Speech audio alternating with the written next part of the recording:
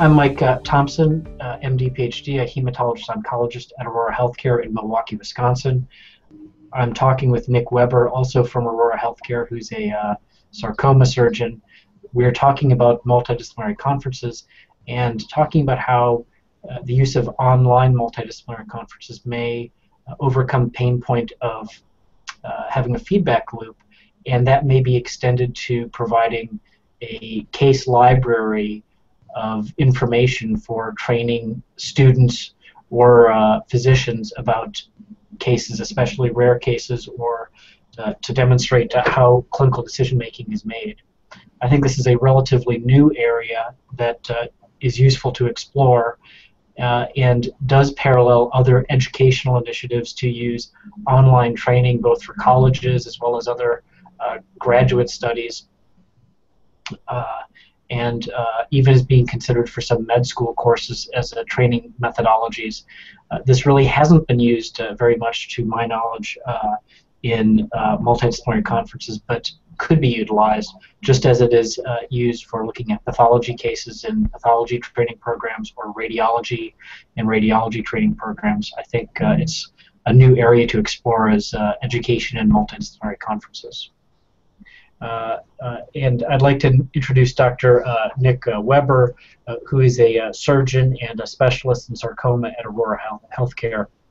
And especially in sarcoma conferences where it's a very rare tumor and we don't have a very set chemotherapy, radiation, surgery protocol for all of the tumor types, I think it's a great way to learn and a great way for students, residents, and fellows and really young attendings to understand what institutions are using as their protocols and potentially what tumors need to be looked at even more closely as different places are doing different things. So I think having a repository of cases is outstanding, not only for teaching students but also for teaching specialists.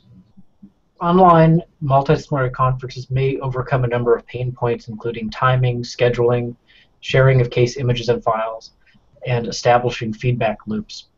Additionally, an area that has yet to be explored much is using it as an educational resource for libraries of information to train students and even established physicians in various areas, especially for rare tumors such as sarcoma. I'm Mike Thompson. Thank Nick Weber for joining us on this conversation. My pleasure. Tools like Medting, powered by Best Doctors, can help create an easily accessible educational library of cases that traditional multidisciplinary conferences don't offer. Visit bestdoctors.com/Medting or call 855-361-3800 to learn more about Medting or to schedule a demonstration.